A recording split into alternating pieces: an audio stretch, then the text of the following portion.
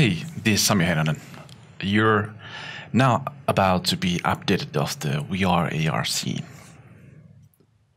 So, today's agenda is a brief summary of all these acronyms related tools and software and hardware.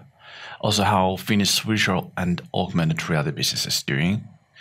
The most typical use cases, how to get started, and some clients and the new business opportunities arising on the horizon. So briefly about me. So my name is Sami Heinonen. I work as a lead designer of customer experience at Sanoma Media Finland.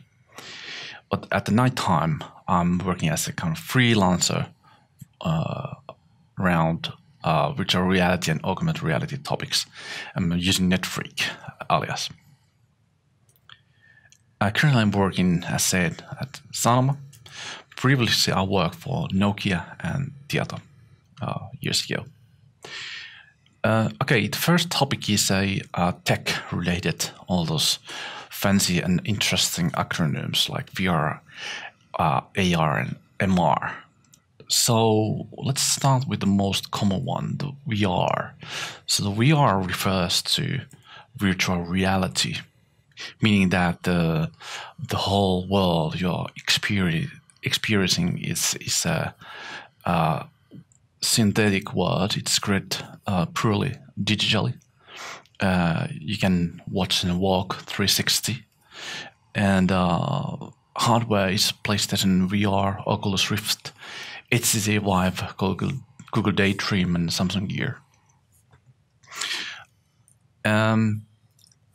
To give you some kind of idea what are the units sold, Samsung Gear was sold 5 million pieces last January. PlayStation topped something like 1 million units by end of last year. HTC Vive was 450 and Oculus Rift 250. This gives you some kind of idea what are the different proportions of all these different hardwares. So augmented reality, AR, that refers to technology that helps you to have things like Pokemon Go. You can have overlaid content. You can have like car or aircraft heads-up display. And you can use the AR with your iPhone, for example, with an IKEA app where you can try how the new sofa would look like in your apartment. And B2B versions of these devices are Vuzix and Microsoft HoloLens currently.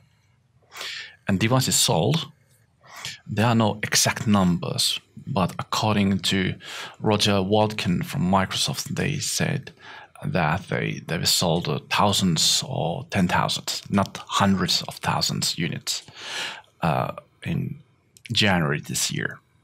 Vuzix, they had a target 2 years ago to have M100 be sold at 2,500 units, and the M300 last year target was 10,000 units. According to Forrester last year, there will be in next 8 years, there will be 14 million smart glass users, meaning augmented reality users in the United States. So that gives you an idea what that could be worldwide. So it's increasing rapidly in B2B area. The most promising platform for customers B2C side on AR is, of course, the smartphone. And there are new promising platforms for the Android and iOS coming out. There's a Google Tango kind of SDK coming out, and of course Apple iOS ARKit framework. And that is, say, from the B2C side, the most promising platform that people can start using,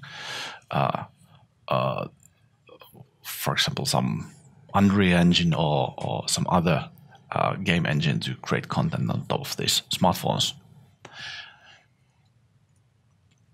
Yeah. And the third one is the mixed reality. This is a hard topic, whether we should at all talk about MR or is it all augmented reality.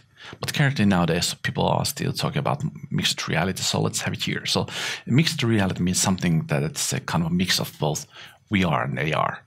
So kind of target, the vision is that the real and synthetic worlds, they can interact, and you can't really tell the difference what is real and what is not. So Magic Leap is saying that they are doing this kind of a mixed reality device, but only time will tell if that is true.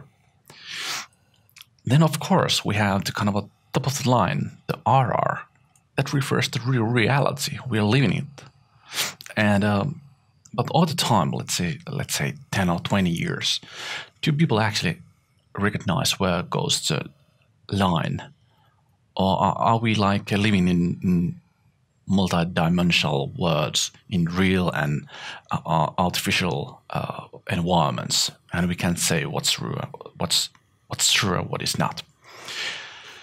From the sales pitch point of view, and these acronyms, PlayStation, Vive, and Oculus Rift, they are saying honestly that they are virtual reality devices. But then the definition of AR/MR goes a little bit blur, because Microsoft doesn't necessarily say that it's an AR device. I can't remember the exact term or phrase they're using, but it's not augmented reality. And also Vario, the Finnish new headset manufacturer, says that it's a MR device. And of course, Magic Leap is saying that they are far beyond that whether it is or not, it is a MR device. So only time will tell. Then you need some kind of a tool to create these experiences on top of these different techniques or realities. And there are currently plenty of great tools like Unreal Engine from Epic, Unity, CryEngine, Amazon's Lumberyard. And of course, these latter two ones are not necessarily that kind of traditional game engines, but they are kind of promising platforms. You can build something on top of it. Apple ARKit and Coco Tango.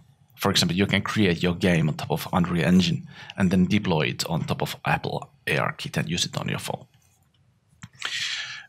So how to get started? So the bar is actually quite low. So if you just like purchase HTC Vive, that's in discount for currently something like €600. And Unreal Engine is free for B2B use. Only if you start creating games, you have to start paying small fee, and that is so fair. That's amazing. And of course, open source 3D software like Blender you can use. So this is all you need, and it's just about your imagination, and customer needs how to get there. So now I'm going to show you one real-life virtual reality case. This February, in Helsinki International Boat Show, Terhi is a very well-known Finnish boat brand, and they wanted to have people to test drive their Terhi 445C. But the problem was that it was winter time, and we had to do that indoors. So what we did was that we took one real Terhi, we took one real steering wheel and one real throttle from engine manufacturer. Then we created a virtual environment that was Sipoo, the eastern coast of Helsinki. And then we created sort of a game where you can test drive it. And then we put all these different things together. And one example was that how to create the feeling that you are really driving the boat was that we wanted to have you steering using the real wheel and throttling with using the real throttle. So we created a thing where you have that thing, and then you were able to maneuver that. So we disabled one Thrustmaster steering wheel, and then we put all those things together, and then we got this custom-made steering wheel and throttle. So the event itself We had 4 people facilitating that, one at a time, of course. We clean up all those headsets all the time, and we help with the headset and the game how it works. And first we limited time to 10 minutes, but then we realized quite soon that that was too long period of time. So we decreased the amount of time to 5 minutes. And in 1 week, we had close to 1,000 drivers. So from that point of view, it was we managed to create attention and engagement. We managed to electrify the kind of demo field, and it managed to achieve all those goals to get people to the booth and engage and interact with the sales guys and test drive it and feel it and play with the emotions, how it would be owning this kind of a great product. So business-wise, where's the beef? Where's the money? So everybody's asking that, is now the time for the VR, AR, and MR business? So definitely yes, it is. But there's always the but. And this time the but is that technology itself, it is nothing. It's absolutely nothing. Or not absolutely nothing, but it's a kind of playing a different role. It should play kind of a TV role here. So the content itself is always still is the king. So you have to understand the real needs of the customer and create great content. Otherwise, people are not using that. That same goes with the games currently for the virtual reality. Big AAA classified corporations, game corporations are waiting for market to be mature enough, and then they start create content. But it's kind of a chicken and egg. You can't have those things separately. So how to get there? What is that commercial success where it comes from? So it's after a couple of years, the whole VR, AR, MR business, it will be a business as any other. It's a kind of it can be design, it can be product design, it can be healthcare, marketing, training, games, fitness, hardware, that data visualization, arts, movies.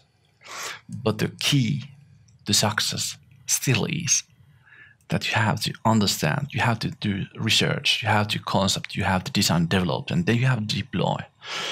Meaning that you have to put the customer first. You have to do the customer-centric co-design kind of a model, a traditional service design model where you start trying to figure out the different hypotheses, what people need or want, whether they are P2C or B2B users, and trying to prototype and iterate it many times. And then it starts to narrow it down and then do some prioritization. And then you have to do the normal stuff like prioritization and piloting. So that's it. From the money point of view, the virtual reality revenue that will be in 2020 something like $30 billion worldwide, and until 2019, it's hardware that creates the most of the revenue.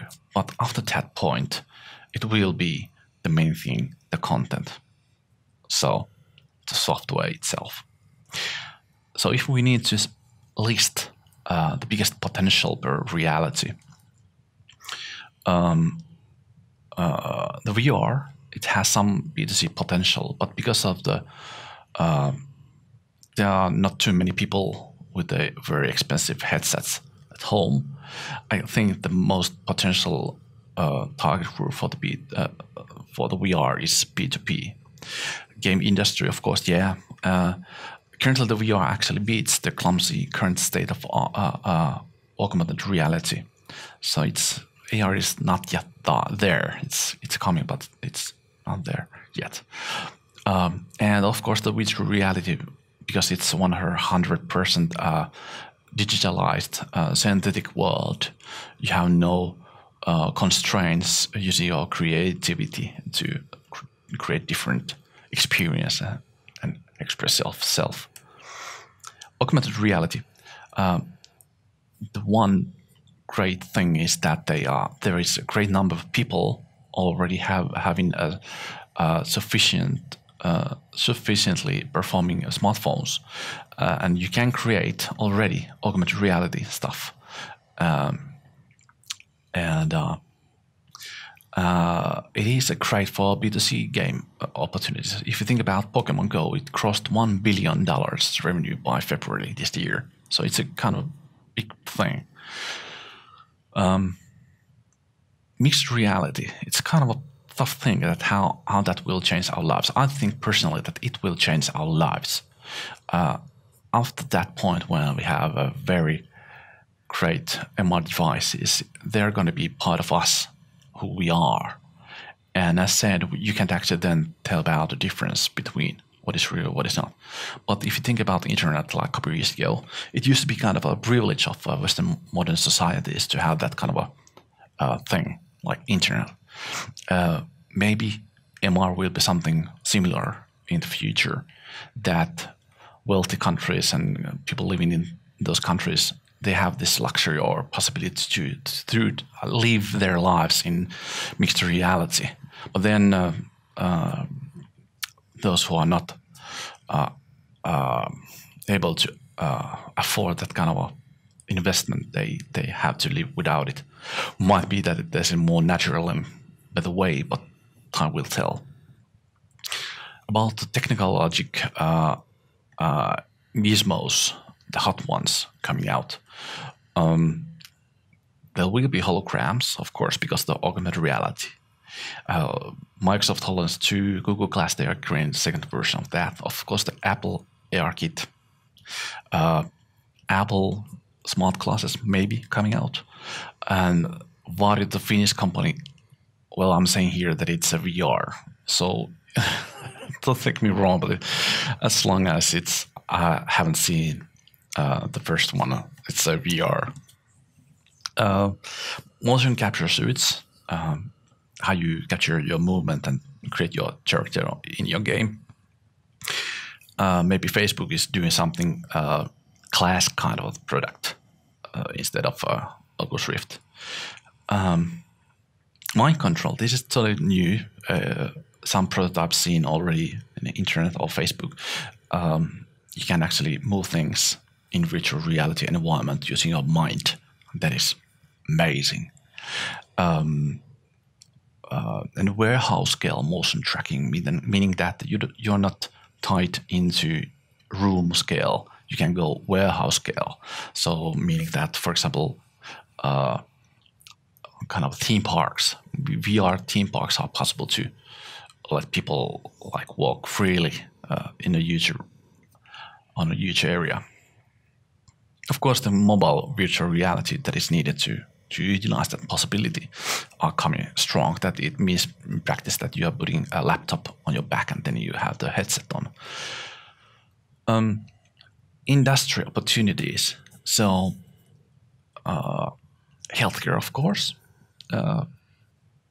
service, maintenance, user guides. If you think about a car manufacturer, you can, for example, using augmented reality, you can pinpoint where's the problem in your car and maybe guide how to change light bulb or something. And why the adult entertainment here is bold is one of the most successful VR companies in Finland is actually doing adult content. So it's going fast. Design, museums, learning, customer service, therapy, building factory fabrication, logistics and design of processes, games, of course, and Hollywood is slowly waking up of possibilities of the 360 movies or VR movies. Architecture, that's kind of a self-evident case. So the status in Finland currently, the customers are slowly moving from proof of concepts to real pilot projects. Companies, they have realized the opportunities, but not too many are actually currently investing in VR or AR because they think that the return of the investment is not good enough. Finnish Tekes and FearPro and associations are very active, but still some fear that we are actually maybe losing some kind of a new Nokia opportunity here, that the small studios creating small content for those small local market area. They are staying small and doing small. So we should step over that local business and go straight to global business. Most of the hype is over. We might have over-marketed, pitched too far what can be expected of the VR, how it makes our business better to create revenue. And that has failed maybe, the expectation management. The VC investors are more careful. VR, AR content sales revenue is low. It's not that good business yet. It is business, but not that good business.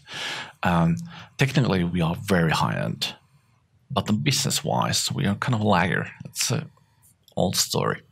We have all those right tools to succeed, meaning that if we just like prioritize and market more those things, we will succeed. And of course, for example, we have the slush. That's a kind of a huge window of opportunity to sell our stuff to global markets. Globally, Asia and the US, they are going really strong, but there is still no killer app. Well, if we not taking into account, for example, Pokemon, there is no clear challenger for that application. And why is that? Of course, there are plenty of different apps, but there's no one or two you can mention easily as a kind of a normal dude on the street. And one might be that the conventional web developers who have created years of applications and websites, they start creating VR content or AR content. And the content, as I said, the content is everything. So if technically it's amazing, but it's kind of a hollow inside the whole thing, it doesn't fly. So, for example, if you go to Steam platform or Viveport and you take a look at those apps, they cost like €1 to €2. The experience lasts for 30 minutes and that's it. But there's no like big hits that swallows you into that magical world for half of the year. And there is not too many AAA game content available. Maybe it's other way around, that the existing big titles, for example, Project Cars, they are supporting VR as a kind of a side product of the whole game. They didn't build it because of the VR. They created the game to support VR, and that is one way to succeed here. That you first fulfill the needs of a kind of a normal audience, and then you have this extra layer on top of that, and that is virtual reality or augmented reality. Globally, you have the better seed phase funding, meaning that in Finland, for example, money is running out sooner. Of course, the tech side is still dominating the debate online, hardware first. But in a couple of years, great content creators like Hollywood, they will take over this and they will lead the way. And the VR theme parks are actually very popular, and amount of these parks it's increasing constantly. And of course, the hardware gets cheaper all the time. And this week, for example, HTC Vive price was dropped for $200. So that is very essential key to get these things to homes and offices. Finnish strengths and weaknesses. Strengths, of course, is we are very technology driven. Domestically, we are creating great products. For example, Nokia Ozo was developed here, Vario, and Microsoft HoloLens. We have the very high quality software development, and we have, of course, we have the right spirit. We have the CISO. We have the strong game industry, and we have a very active VR, AR, MR scene where we have different like associations, companies, and startups, all those things together and communicating. That is very something unique. But then it's goes back to our kind of a typical not curses, but that things could be doing better, meaning that marketing and productization of our great innovations. That yes, this is great, but how to market this, how to productize this, and we should focus. And we have lack of skilled VR developers. We have lack of skilled 3D modelers. Of course, you can buy that from other countries. But then we have, of course, this low self-confidence in international communications. And that's like why we still do that. We have all those reasons to be like very confident because we are good. Of course, we have the twisted market optimism that things are going to be really great, even if we just sit on a chair and like rolling our fingers. That's we might be too opportunistic. We have to hard work to make things forward. Now, of course, we have the small domestic markets, meaning that go global. And Finnish Virtual Reality Association is creating a study for the TEGES. And some random notes of that study or findings. The B2C business is lagging a bit behind. A target audience coverage is small. VR companies' revenue comes from third-party subcontracts mostly. Mostly B2B side 3D visualizations of things, stereo camera recordings, industry-driven architecture, health and well-being, space use cases, and that kind of stuff. And the categorization between these different acronyms is vague. It's a startups actually do both or all. They don't make the difference whether they're doing virtual reality or augmented reality. Virtual reality revenue is small. The average size of a VR project is 15 to 20K, and the headcount of these companies is usually below 10 people. And because this kind of a difficult start of the whole business, or challenging, not difficult, but challenging, a bigger Finnish software companies, they have outsourced the model, the risk of buying small virtual reality or augmented reality startups in Finland. Well, that's one way to get funded and lower the risks. So 74% of all these companies are financing their own by their own cash flow, no VC money.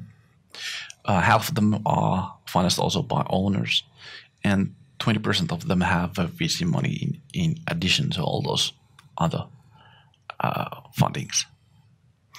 Around 8% of these companies are on their AB round, meaning that they are optimizing, building, not maybe scaling it.